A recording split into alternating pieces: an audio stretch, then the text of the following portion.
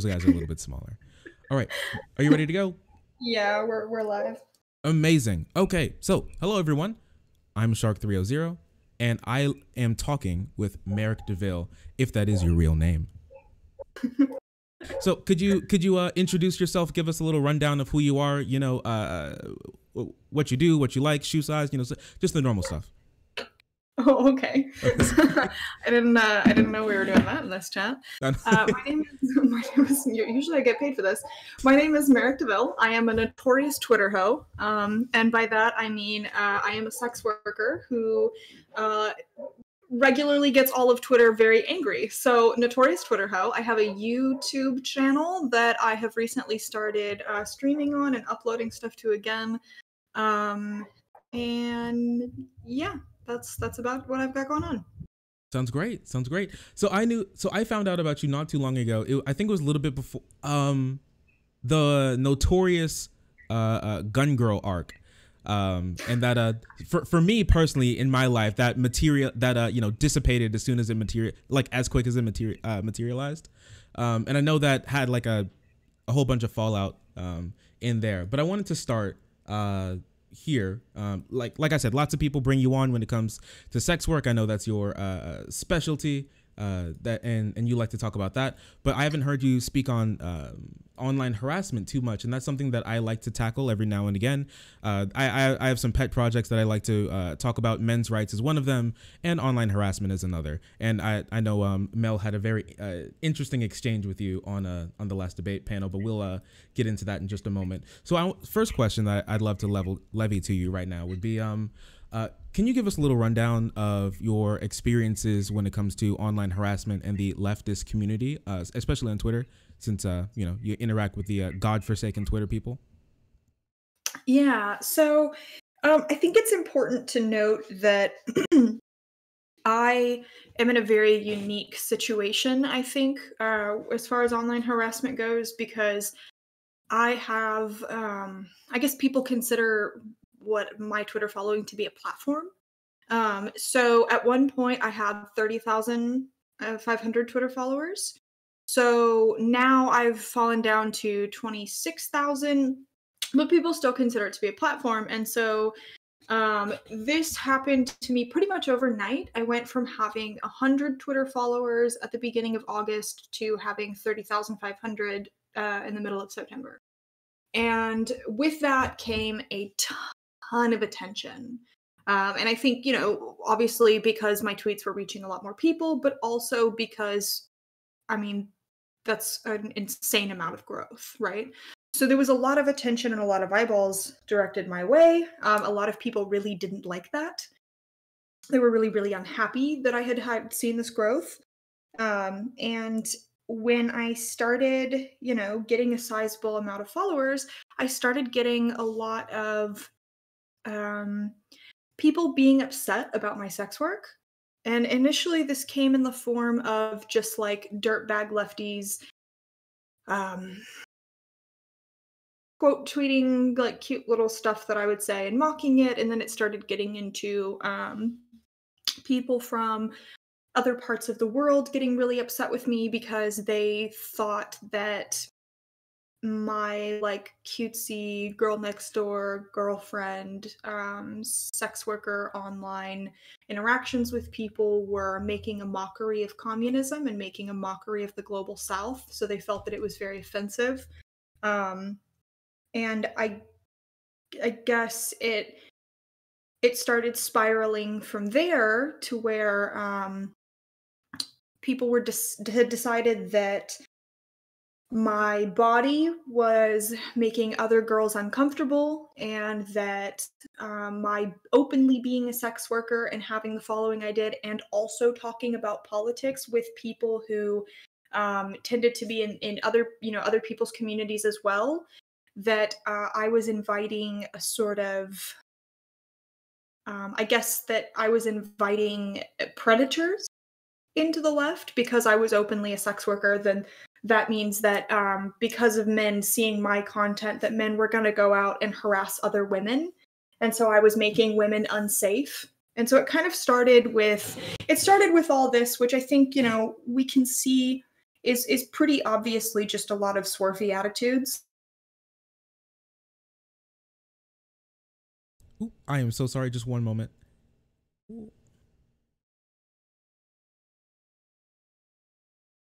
Then the infamous sexual mutual aid tweets were made. Oh, I am so sorry. Can you I accidentally muted myself. Can you can you repeat right after you said swarthy attitudes? Yeah. So I think that, you know, it's pretty apparent that the first people that were criticizing me had some pretty swarthy attitudes, and nobody really tried to hide it at first. It was pretty apparent, you know, like people would come in my mentions and they would say, well, prostitutes don't have the capability to have class consciousness, or, you know, prostitutes are petty bourgeois and they're class traders, and, you know, that sort of thing. Like it would just be a lot of like that sort of thing, which was really easy to brush off. And then, you know, I would post a cute picture and it would be like, you know, someone would quote tweet it and be like, why doesn't this girl just go away? Nobody likes her. And just, you know, stuff that like had nothing to do with anything that I had actually done wrong in anyone's mind. So it was, you know, it was pretty apparent that there was this underlying sentiment of people just not liking me for doing sex work very openly. And yeah, then just you didn't feel it was like an underlying feeling of just not being wanted in the space, right?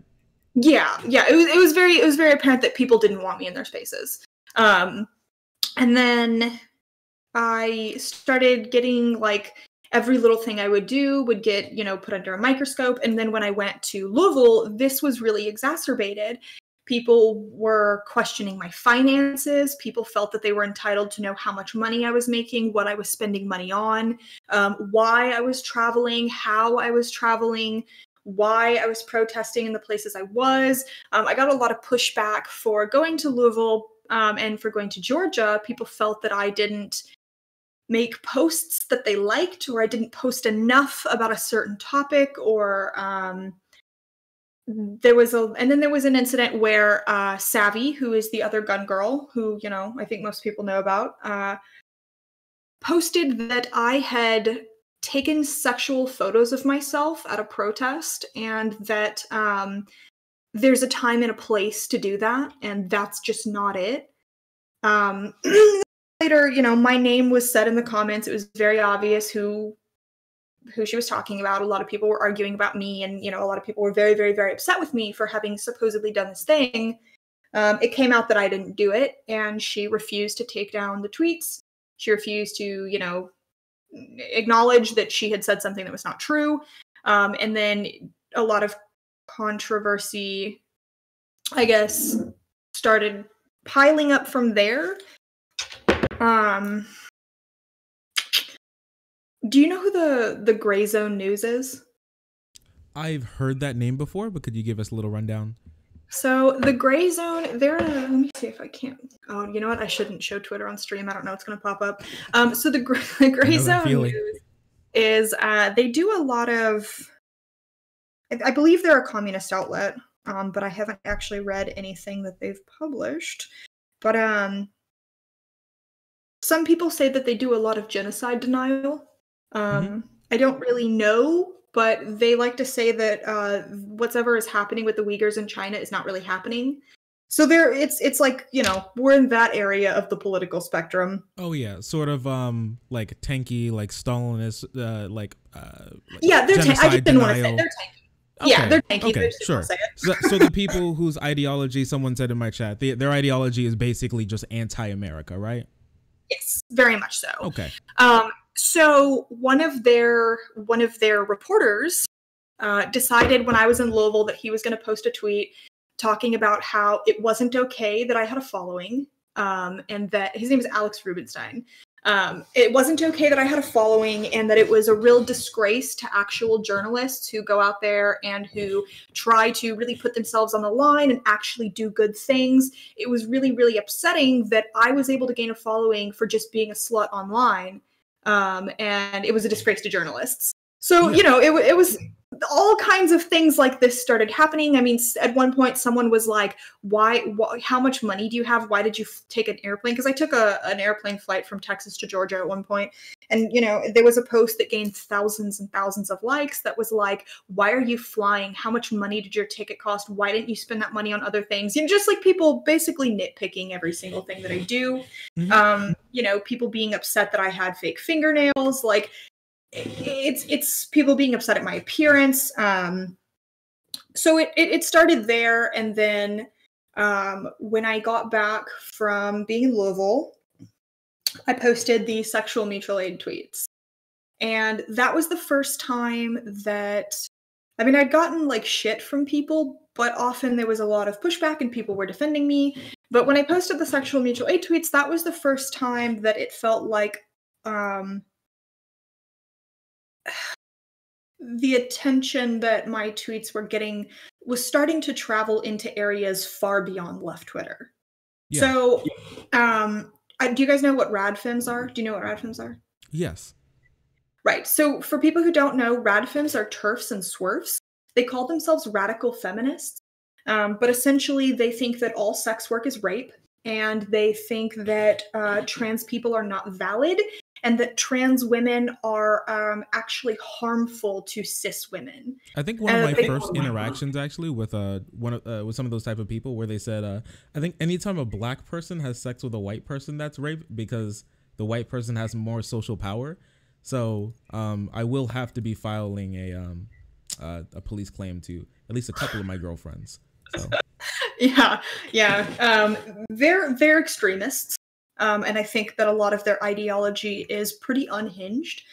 A lot of them are upper class white women, and a lot of them are also women who live in third world countries who have really, really bad gender relations in their countries. And so they have these really radical perspectives. So it's really hard to just talk shit blanketly on radfems. But anyway, the sexual mutual aid tweets, which if you don't know, which I think a lot of people know, but if you don't know, it was basically me saying that, because I had tweeted, "Hey guys, I see a lot of people saying that sex work is only because of coercion and that sex work won't exist under communism." So I was like, "Hey guys, I think sex work will exist under communism."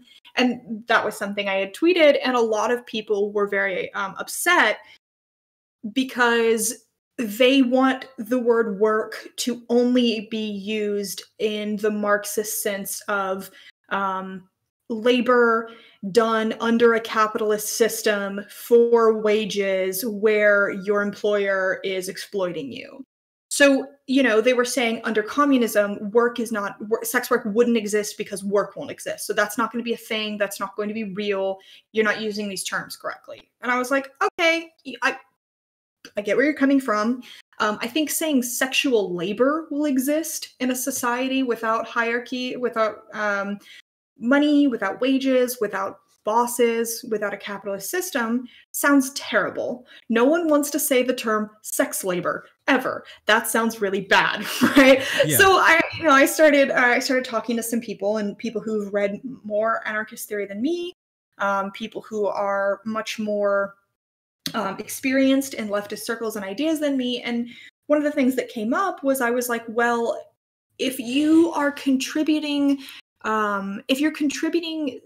sexual, I guess, labor and emotional labor that's connected to, relationships and intimacy and some level of sexuality, and in turn, people are cared for and it makes your society less repressed, or if you're creating sexual aids like pornography, so in turn, people have outlets for their sexuality, is that not actually a form of mutual aid? Because the way we understand mutual aid is, things that you do for your community that you don't necessarily expect a reciprocal action for right then and there, right?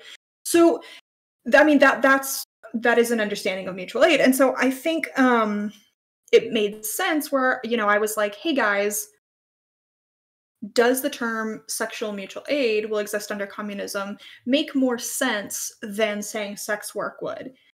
And everything was going fine. A lot of lefties were like, okay, I mean, silly term, but yeah, I get it. And then Radfims got a hold of my tweets. And Radfims decided that I was saying that we should have state-mandated comfort women, and that the government should decide that women should be raped by Johns every day. Because they were basically, Radfims don't know what communism is, because their whole ideology is that they hate men and they hate sex workers and they hate trans people. Mm-hmm. So they don't really, like, I don't ever see Radfims talking about economic stuff, right? So when you say communism, they think of the USSR, right? So they think of state capitalism. They think of like super authoritarian autocratic societies. Yeah, like unironically catgirl gulags, right? Like unironically, yes, state-mandated glory holes. Yes, exactly. And that's actually something that someone said. Someone was like, this is the most disgusting incel thing I've ever seen. You want state-mandated glory holes. This is fucked up. And there's no amount of me being like, hey guys, I'm an anarcho-communist. I don't think there should be a state. I don't think anyone should do anything without consent. What I am saying to you guys is that I think in a society without work and without bosses, that people would still, of their own accord, end up choosing to do, you know, activities like this. I think this is what it would look like. So I do think that it's a little bit silly to argue that sex work is only just coercion under capitalism. I do think that there are elements of it that we should respect, because there are people who willingly choose to engage in this line of work. And I think I thought that what I was saying was pretty obvious, but it turned into this terrible thing where people were basically just like, okay, well, you know, in my country, your soldiers came during World War II and they had state-mandated comfort women, and that's extremely traumatic and it's very racist. And I was like, whoa, hold on. Like, that's not what I'm saying. But it didn't matter. And it really took on a life of its own. And there were lots of call-out posts made about me. There were lots of people talking about how I'm a predator, how I'm an incel, how I'm for state-mandated rape, how I'm, like, just an idiot, I'm a moron. Like, you know, people, journalists with blue checks were making memes about how I'm such a fucking disgusting idiot. Like, it was a lot. And it just grew and grew and grew and grew and grew. And, you know, some people did try to defend me, but there were people who tried to defend me who hadn't actually spoken to me about this, and who weren't sex workers, and who don't spend time in, you know, these circles, and who maybe don't really read any theory or aren't familiar with terms. And it just kind of made things a little bit worse, I think. Could I hop in for just a second? I wanted to so I wanted to ask, right, through all of this, could I ask about your mental state? I know for me personally, still, when I get a big amount of attention, I get like this hit of anxiety that runs through me, no matter what's really happening. I remember the other day, actually, Zan shouted out my channel, and even then, I got this massive like rush of anxiety more than anything else. I've interacted with some bigger YouTubers, whether, you know, whatever's happening. For me personally, I have a little bit of a risk of how do I say it? I'm a little risk averse sometimes. So when I have a lot of heat coming at me, even when it's, you know, small, maybe like even 5 people on a video or something, it kind of, you know, activates that thing in me. So I wanted to know, could you relate to something like that? And could you walk us through kind of like your mental state when all of this was happening with you? Lots of people were, I guess, misattributing what you were saying or taking you out of context. How'd that feel? Yeah, so I actually just had to log off. I just couldn't deal with it, because it was at the point where, I mean, tens of thousands of people were talking about what a stupid, disgusting human being I am, and what a terrible fucking idea this was, while saying that it was something else. So that's a level of attention that I've never received in my entire life. And, you know, I've had multiple tens of thousands of followers on platforms before. So, you know, I'm used to getting a significant amount of attention, but I'm not used to 300,000 people seeing one of my tweets that's going very poorly. I can't begin to describe to you, I can't begin to make you understand the level of dread that comes with that. You know, people, especially seeing people that you have followed the work of for a long time and respected, journalists even, talking about you, getting every single detail wrong, and directing hundreds of thousands of people at you. Because there were multiple accounts that have hundreds of thousands of followers that directed people at me. It kind of felt like things were like something was going wrong, that you felt like, so you made an action, right? And it seemed like for some reason everything's just going wrong, and you try and hold on to it, but it just keeps slipping through your fingers, and it just keeps rolling and getting worse and worse. You know, I tried to argue with, I tried to like explain things and argue with people for a little bit, or you know, like have conversations with people. But as I started to realize that most of the people that were engaging with me didn't have any interest in anything that I actually had to say, and were just coming there to get really mad and to shit talk, I just, you know, I mean, I had this pit in my stomach, my mouth was drying up, I was like having panic attacks, I was having crying fits, like for days afterwards. I wasn't able to get online, you know, and like there comes a point where you've crossed a threshold where after you've seen the 300th comment, just saying something vile and completely incorrect, that, you know, if you see one comment like that, it's one thing, but by the time you see the 400th, you're like having an actual panic attack when you see them. So, I just got, you know, I mean, I was really upset, and I felt, I think I felt really hurt more than anything, because it just seemed like it didn't make sense why it was happening. Because I felt that I had done everything on my end to say, hey, I'm only interested in consent. Hey, I'm not saying what I think should happen. I'm just talking about how I think human nature is. And then by the time it was, this is racist, this is ableist, you're an incel, like by the time that started happening, I was like, I have to step away from this, because I'm not going to be able to function if I don't just put Twitter away and step away. Definitely. So I wanted to so while thinking of this and thinking about online harassment, while watching a lot of it happen to other people, there are some tendencies that I see to pick up on. I want to get your insight on that, maybe what you've seen, because you did mention, right, how you'll see one comment, and then it'll be another person, and then another person, and another person, and they'll all be saying basically the same thing, and all be somewhat wrong. So obviously some mob mentality plays in there, but I think there's something else going on at an individual level that can lead people to do something along those lines, right? So it's kind of the idea that everybody wants to say something, right? Everybody wants to feel like they corrected you. Everybody wants to, you know, point and tell everybody else that you know that they're the ones that are wrong. Everybody thinks that they're original, and everybody wants to put you in your place for what they see that you've done wrong. What do you think about that? Sure. I mean, I think that all of those things are correct. I also think that a lot of people have perceived me to be to have much more status than I actually do. Like I think a lot of people think that I have a lot more money than I do. I've also had a lot of people, when criticizing me and when getting upset with me, you know, saying, oh, you're white, you're attractive, like you have a platform, blah, blah, blah, whatever. So I do think that there's a lot of just like bitterness and jealousy that comes into a lot of this as well. I think it's a need to feel powerful. I think it's a need to feel like you have some sort of control over something. And I also think a lot of these people think that they're punching up at me.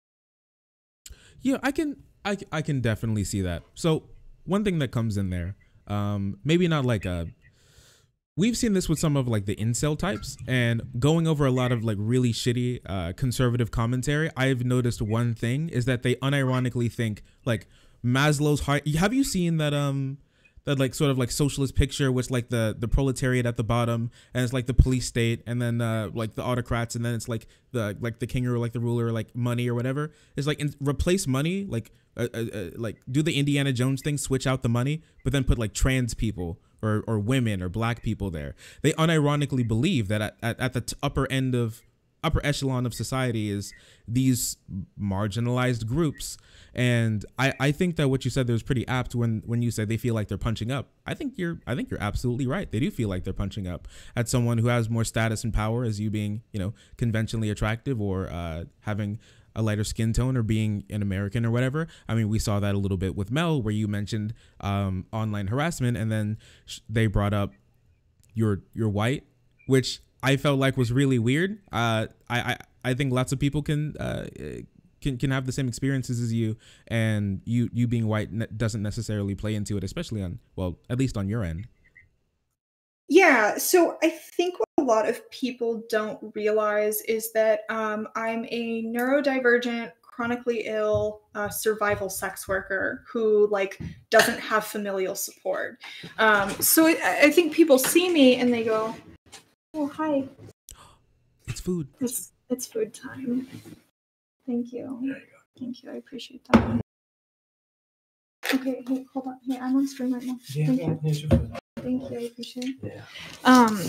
A woman of culture like edamame. Yeah.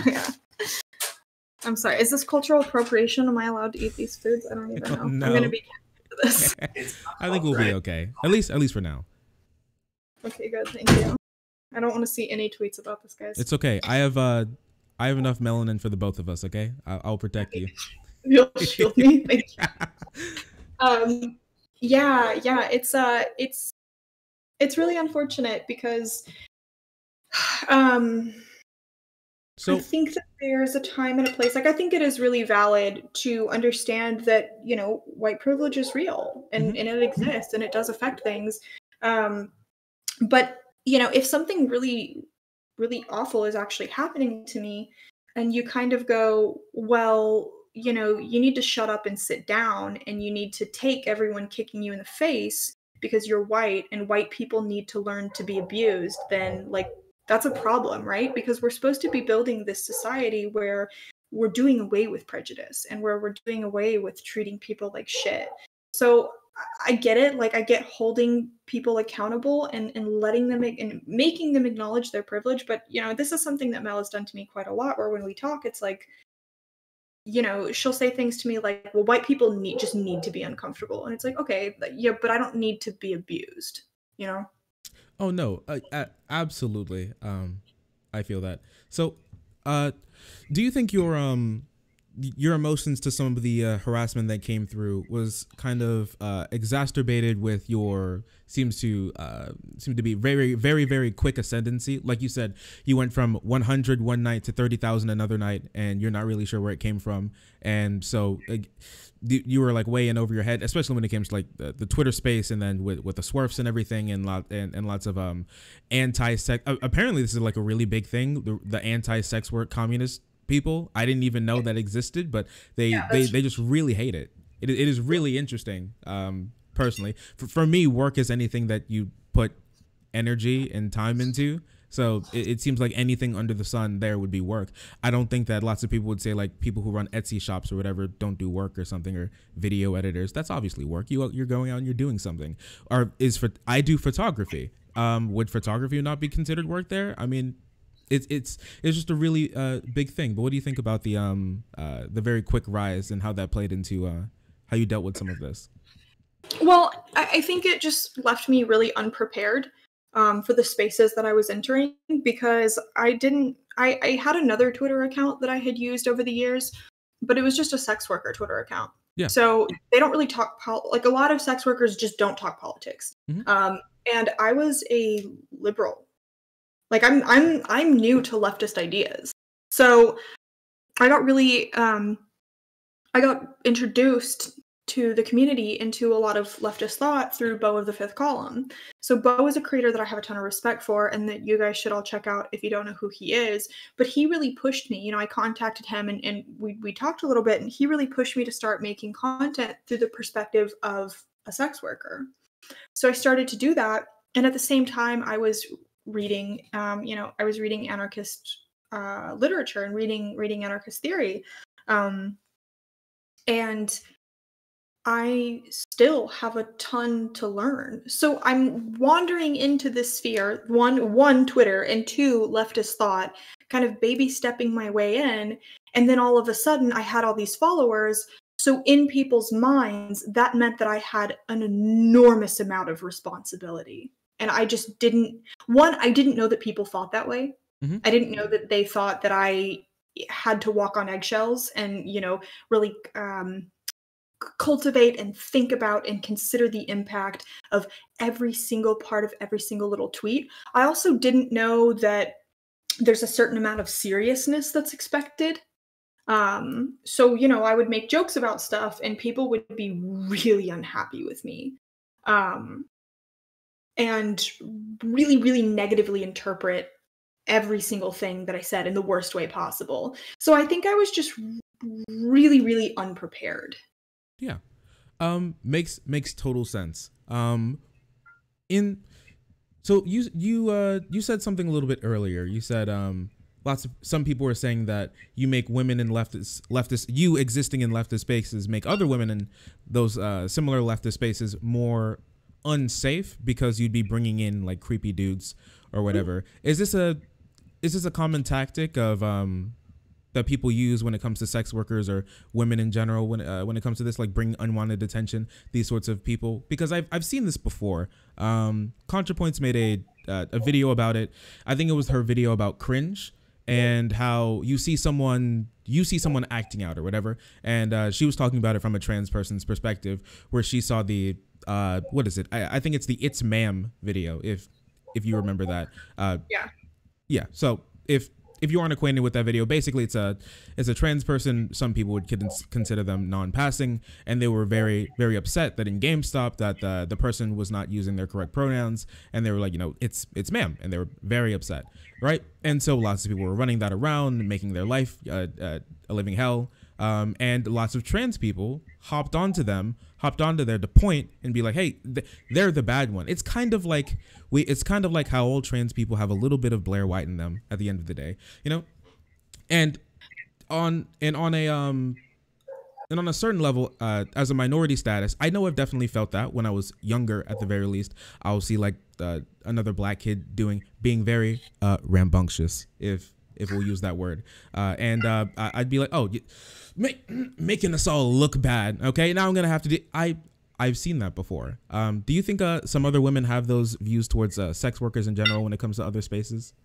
Oh, absolutely. Ash Coffin did that to me. Savvy did that to me. A lot of sex workers did that to me. I've definitely seen a lot of threads about how Merrick doesn't represent us. Don't platform Merrick. Don't talk to her. She's dangerous. She makes the sex work community look bad. And I think it's a lot of I'm the good one. You're right. It is. It's I'm the good one. Don't let whatever they're doing over there get onto us. It's a lot of that. And I think, you know, a lot of sex workers were particularly vicious. A lot of the people who like have threatened to hurt me, a lot of the people who have like dedicated entire accounts to talking shit about me, like a lot of those people are sex workers.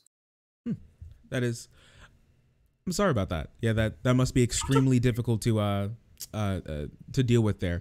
Could you give us a little insight on how you deal with it? What you do to go through it? Some tactics that some people could take away from that in particular. So for the first, I don't know, 4 months, I wasn't dealing with it. I was just reacting to it. And that was just the worst sort of emotional and mental spiraling.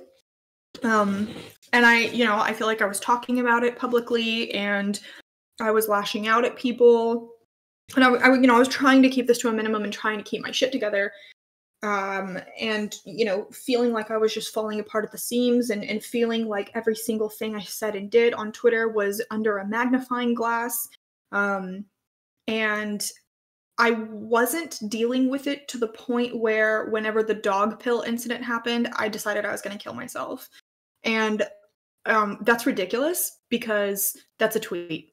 Like it's absolutely ridiculous that I was like going to kill myself over a tweet. So finally, I felt like I was losing my mind. It got to the point where I was just like, all of these people are right. I'm a terrible person. I'm a racist. I'm a TERF. I have internalized misogyny. I'm an incel. I'm married. I produce pornographic content. I have other partners. I was like, I'm an incel. Internalized incelism. Yeah. The polyamorous married incel life. So I was like, this is insane. Like, I was starting to be like, it was really making me think that that I was an awful, evil person. And I I had to. what a decent way to describe it. Would that be kind of like mass abusive sort of tendencies, like from like a group mentality scale? So the sort of like gaslighting, those sorts of things, making you feel bad for things that you done that may not have been done, not being able to talk to them, because obviously you can't talk to every single person. Every single person thinks they have something to say. Every single person thinks that they're saying something different, when, you know, obviously they're all saying basically the exact same thing. You can't have a conversation with everyone. That's just impossible. So Yeah. there's basically you have to make like big general statements when it comes to this, and it's never going to please everyone. What do you think about that?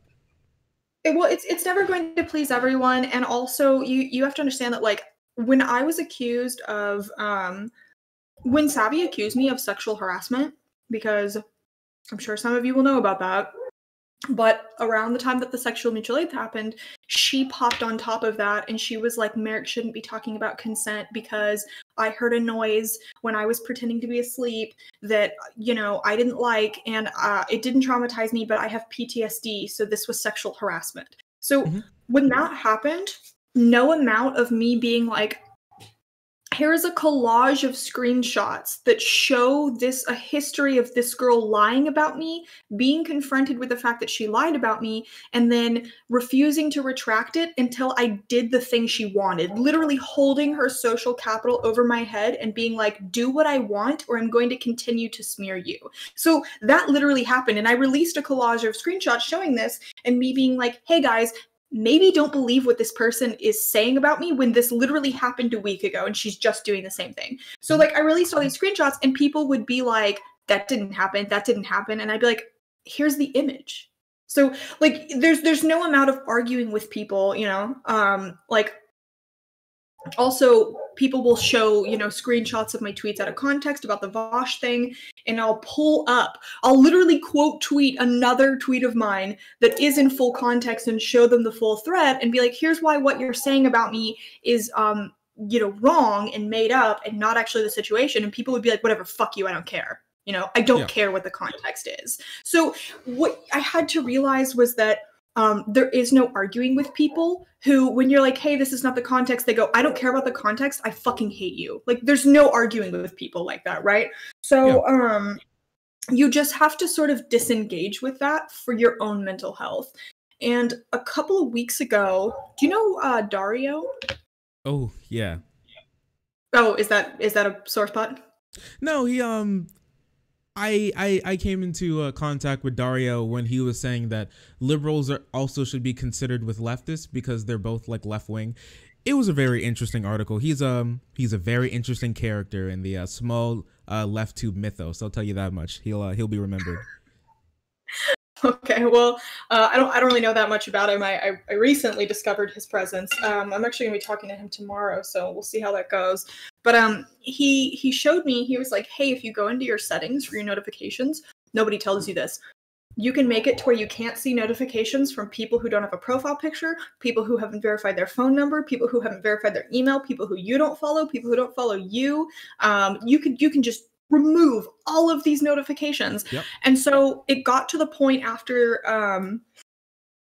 the dog pill incident, and me like thinking I was gonna break sobriety, because I've been sober for like going on 9 months now, and I was very like, proud of you. I mean, congratulations. That is so good. I know it's definitely really hard for people. I know people in my life, and you know, people who I've known and their family members struggling with lots of addiction problems. So that's amazing. You should be extremely proud of yourself. That's very hard. Thank you. But I was like, I was getting to this point where I wouldn't eat. I'm supposed to gain weight for a surgery right now. I have to gain 15 pounds. I've actually lost 6 pounds. Mm-hmm. So I wasn't eating, and I wasn't getting out of bed. I didn't make a YouTube channel, or I didn't make a YouTube video for like 2.5 months. I just stopped creating content. I didn't want to get out of bed. I wasn't brushing my hair. I wasn't eating. I was thinking about breaking sobriety. I was thinking about killing myself. And I was just like, I have to do something different. And you know, people would be like, well, just get off Twitter. Just you know, shut your phone off, close your eyes, whatever. It's not real. Yeah, just turn the screen off. It's turn still the screen there. off. Yeah. But it's like, well, it's still there. And also people constantly tag me and post to people talking shit about me. I just see them in the wild scrolling on my timeline. People like to message me. So I closed my inbox and I turned off all of my notification settings, all of them. So now I think I can only see tweets from people that I follow, or people that follow me. Well, it's one of those, but I just had to, like really, really insulate myself and really protect myself. And I think that when that, I've also blocked probably, I mean, maybe thousands of people at this point. And I also preemptively block a lot of people now too. Whenever something starts to get crazy, if people start to ratio me, or if people are like quote tweeting me like crazy, I'll give the phone to my husband. I'll have him go through and I'll have him block people. So I have someone else look at it instead of me. I've just taken so many steps to like protect myself and to protect my mental health. And a lot of people are, you know, have gotten mad at me and they're like, well, you can't just block people because then you can't take any accountability. And it's like, well, if I see anything that's a lie about me at this point, or if I see anyone saying that I did this crazy thing that I didn't, it like sends me into a panic spiral just because I've had so fucking much of it happen to me. Like that threshold has been crossed where I just can't deal with it anymore. Definitely. I think the idea of going in and blocking those sort of like weirdo accounts, because people love to talk shit on their alts and stuff, so it won't be brought back to them if things go bad. You know, they're detached from the bomb there. Yeah. So actually, the idea of having someone else go through some pretty bad tweets or whatever, or clean out your social media, that's actually something that I've done, and I really would recommend if you guys have something that you need to take off. I think that's gonna be that's a really good idea. I remember in one of my last relationships, some things went sour afterwards, and some pretty, you know, very untrue, very upsetting things happened, you know, in the aftermath of that. Maybe I'll go through that at another day. But I actually was in a Skype call with one of my friends, and I wanted to, so at this point it's been maybe 5 months since I've been on any social media, well, my Twitter in particular. I didn't want to go through and unadd people and delete tweets, you know, old stuff to just clean out to restart, right? So what I basically did is I handed over my Twitter to my friend. I was like, hey, here's the email, here's the login, just go in, anything related to like these 3 people or these 4 or 5 people, just delete it, take it away. And that was so much easier to get back on. So that was a really great idea. I want to drag this a little bit over to draw some parallels to Twitch. Now, you've experienced mass harassment. There are other people who have experienced mass harassment that I know of, in particular, at least on the Twitch community. So some of those people would be Alinity, if you remember Alinity, or if you've heard of her. I know of her. Yes, yeah, you probably know of her from people, you know, talking shit on her, probably, right? Yep. Yeah, definitely. She threw her cat or something. Yeah, it was. So what? There were 2 cat incidents, or like 3 cat incidents. I think in particular, I think she was like drunk or something, and she tried to climb her cat tree, and then her cat like jumped off the cat tree. Her cat was like climbing on her keyboard, I think, when she was playing CS:GO. She like just tossed the cat over her head, kind of like that.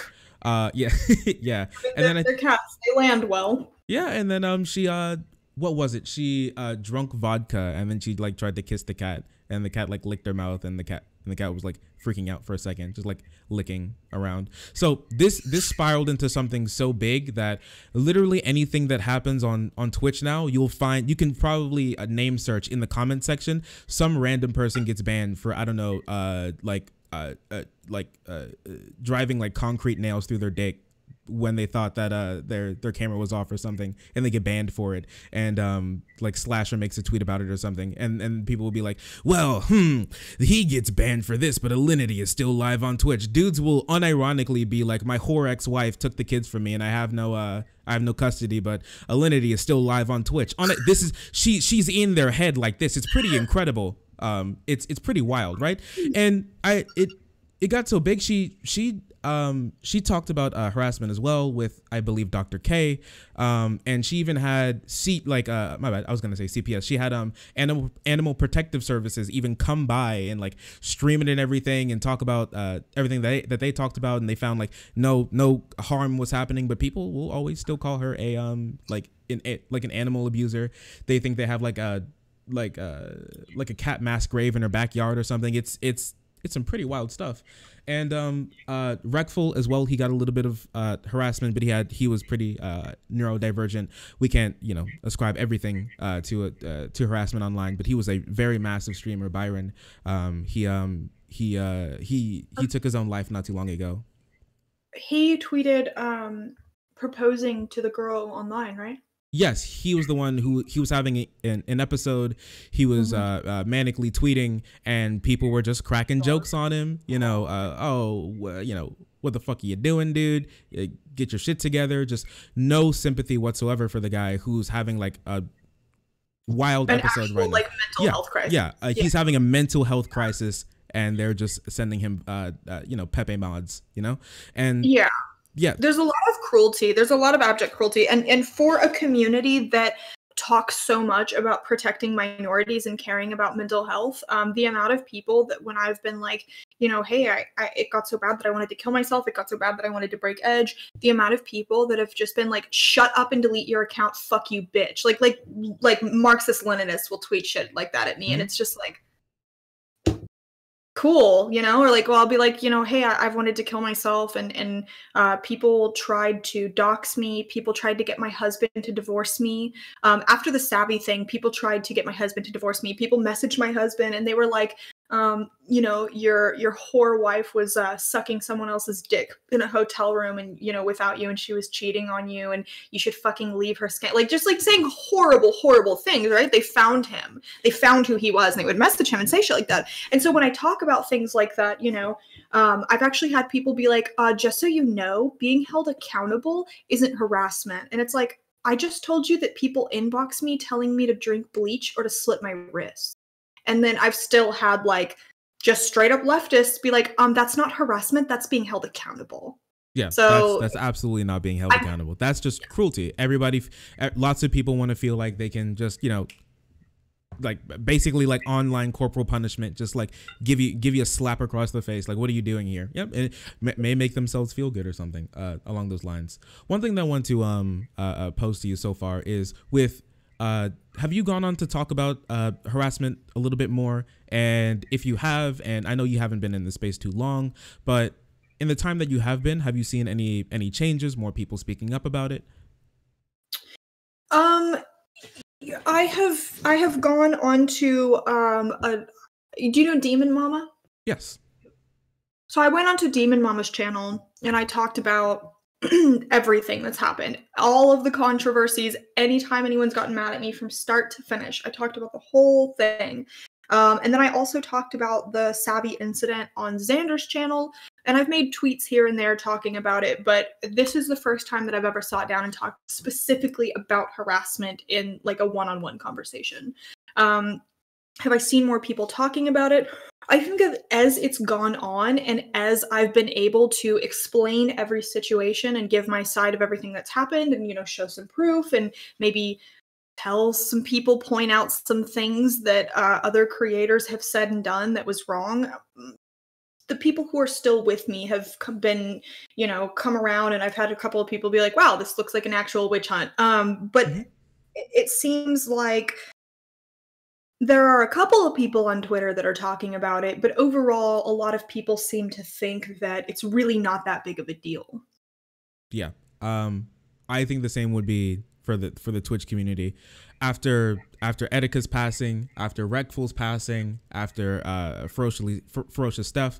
I'm not sure if you heard of Ferocious Steph. She was part of the let me acquaint you to her story, at least a little bit of it. As far as I know, it is actually a pretty sad story. So Ferocious Steph, I believe she was a Heroes of the Storm pro player for a little while ago. She wrote about how voice channels can be pretty bad for people with non-standard voices. Yeah, I hear that. Yeah, 100%. Especially women. if you're femme. Yeah, yep. If you're femme or if you sound black or whatever, or you know, Really? yeah. Ooh. Oh no, yeah. Yeah, definitely. They'll you'll just get the jokes. And even the dudes who are like trying to make fun of the jokes, you've heard it. Every single time you open your mouth when you're in a new lobby, it's a lot of stuff. So basically, she wrote how just adding voice channels wouldn't be necessarily good. Posed a few things. Posed maybe not even adding them at all to Heroes of the Storm. And that was a little story a while ago, and it came back into the focus when she was added to the Twitch Safety Council after rape. After Rapegate. Dear girl. Yeah, Dear Girl. Yep, you may know her as Dear Girl. Dear girl. Yeah, where she was like being pet and naying or whatever. Which like on that's stream. not my thing, but whatever. That's fine. Whatever. Like Let people lots of do what they want to do. absolutely. So she was faced with a whole lot of attacks, being trans, being woman, all of these sorts of things after being put on the Twitch, Health and Safety Council, and to this very day, she even still has to deal with, I think, almost every time she tweets, somebody sending her like a deer, like a dead deer or a deer being gutted or something, or somebody holding up like a trophy dead deer with her face on it and being like, "It's hunting season, boys," every single time. So So after a lot of those incidents, Twitch is, we see now the ramifications of how the community has reacted with them banning like incel and virgin and stuff. How that's come off on Twitch is trying to do something about that. There was a big push for maybe a week for people to talk about online harassment and stop harassing people as much, and like wanting to change the community. Even live stream fails, which is a bastion of debauchery. On that on that Reddit, if you've ever been there, listen, no smoke, but like a lot of those dudes are pretty bad. But even they had some really nice soliloquies to write about Reckful or Etika and how we need to change. But there's been movements in the community, but really not as fast as a lot of people have wanted, and it's still hurting a lot of people. So what do you think about that? And one more thing, how do you believe we can change people's minds? And what can we do? I think that the more that more of us need to be talking about it, but it's hard when you are the person who is on the receiving end of it, because the more you talk about it, the more you invite it, which is unfortunate.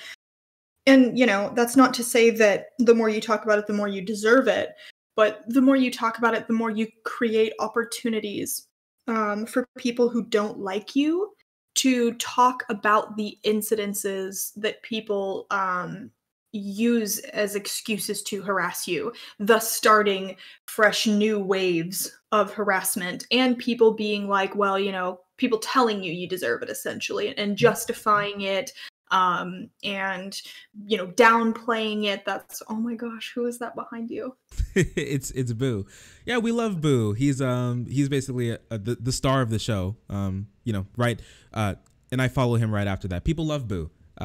We even have a thing on our stream where if you pay enough points, you can give him a treat. So I always keep treats for him. He's a good boy. He's about 3 years old. I think pit bull husky mix. Real good boy. Yeah, we love him. Okay. Anyway, It's hard when you are on the receiving end of it, because one, you don't want to open these conversations back up, and two, you don't want to be the person that's like, woe is me, poor me, this happened to me, this, everyone feel bad for me. Like you don't want to be that person, Yeah. So it's you're not incentivized, and you're certainly not rewarded for talking about it. Definitely.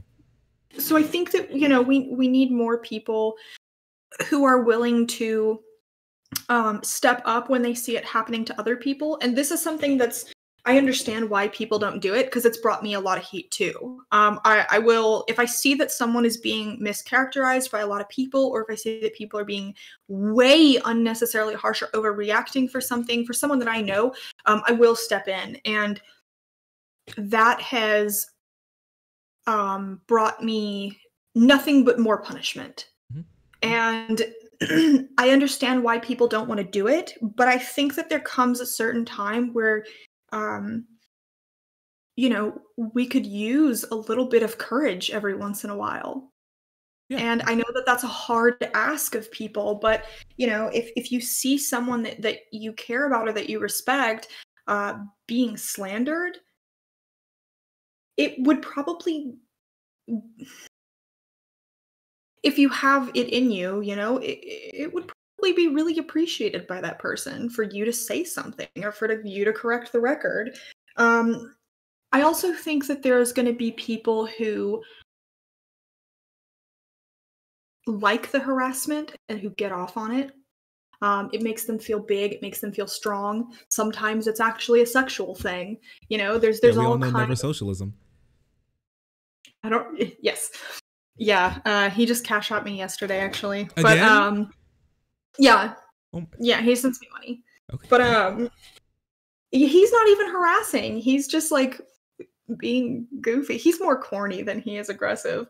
But you know, there's always going to be like 15-year-olds whose mom just took their Xbox away for a week who are going to enjoy going online and saying that I have the worst tit job in the world and that I'm a dumb asshole who's never read Marx, you know? Like those people are always going to exist, and no amount of begging people to have critical thinking skills and empathy is going to change some people. So I do think that, you know, I think a lot of the anger that we see comes from the fact that we live in a fucking dystopia. And I do think that that's something that we have to understand too. No matter how much we want to scream, be nice into the void, a lot of people are suffering. And a lot of people don't, it's hard to be nice when you're suffering. You got to stand up and make a change. You don't want to be a part of the bystander effect, right? And what you said about the people who are receiving the attacks aren't rewarded for speaking up against it. A nice parallel that I think of is a lot of marginalized communities. When people are speaking up on their behalf who aren't in the community, it sometimes for, you know, horrible reasons, but sometimes it's taken as more seriously. I know this happened a lot during the civil rights protests. It's happening a little bit now with, you know, basically a new civil rights protest. But, you know, the right loves to spin that as, oh, look at all these white people trying to stand up for black, you know, just, you know, reusing that old right wing reactionary language. So I wanted to hit you with one more thing. OK, there's a little tangent, but I really appreciate your time. So one of my chatters. All right. Her name is Kat. We love Kat here. But I expressed probably one of my only hot takes. I would guess earlier in this interview, you mentioned online girlfriend, right? Type aesthetic. I brought up one time how we're talking about parasocial relationships, and I'm not a sex worker personally. You know, I think some people could probably suss that out. What do you think about parasocial relationships as it pertains to sex workers? I'm not sure how much different it is, but when I think of them, they're not necessarily sex workers, but if you know mukbangs. How those basically originated was in South Korea and in East Asia. You know, their populations are dying and everything. Their work life is really bad. They don't have much dating culture, so people are staying with their parents longer. People aren't going out and seeing each other more, so their birth rates are declining, and lots of people are very lonely. So mukbangs kind of came into that void where people are streaming and eating. So early in the morning, when you're not before you go to work, you can feel like you're eating with somebody and you're talking with somebody, so you don't feel so alone. Obviously, I would say a massive parasocial relationship would be there. For lots of guys, when it comes to toxic masculinity, they've been conditioned to know that, you know, your worth can be derived by how many women like you, basically. And for lots of guys, that's a massive gender crisis in and of itself. So lots of dudes could sometimes turn to sex work when they feel inadequate, something along those lines. So I'd just like to get your insight there, where if you've seen anything when it comes to parasocial relationships in your line of work or people that you know. Yeah, so this is something that people get really, really upset about, and they say that I'm exploiting men because, you know, they're lonely and I provide a sexual aid, which is pornography, and you can message me on OnlyFans. may or may not respond to you. I try to respond to most people. I don't really.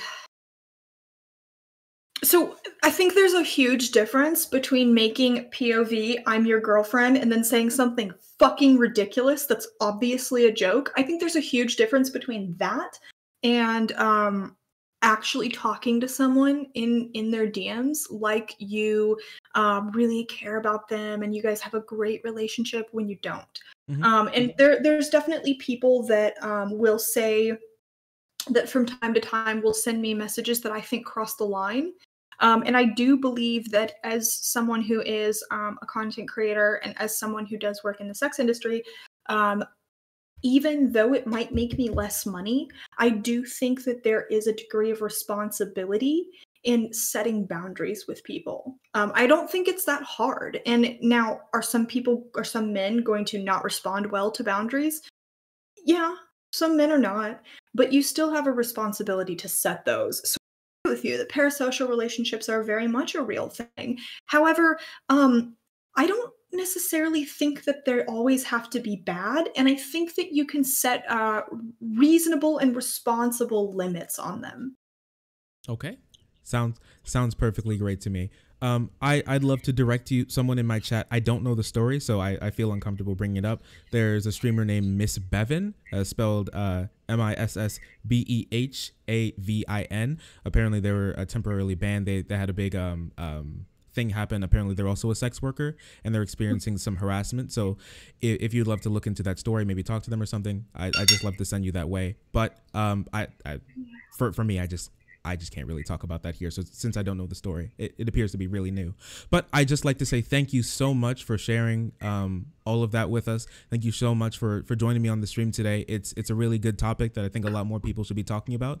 And this was absolutely fantastic to be here with you today. So thank you so much. Yeah, thank you so much for having me on. I really appreciate that. Yeah, no problem. Anything you want to ask me or anything? No, I'm good. All right. Sounds great. I hope you have a great day. Thank you so much. Yeah, thank you. You too.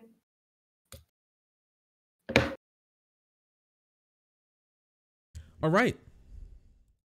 What an absolutely fun time. That was great.